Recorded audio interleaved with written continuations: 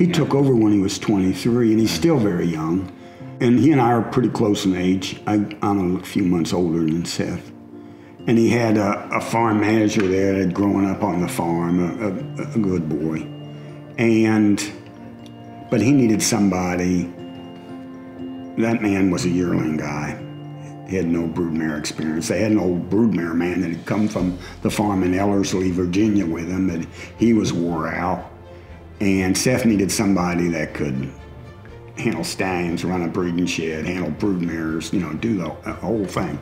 And I looked him in the eye and I said, Seth, I can do this. And he said, I'm pretty. So I said, you want some reference? He said, no, I'm a pretty good judge of a man. And so this is where my kids go. I took the job.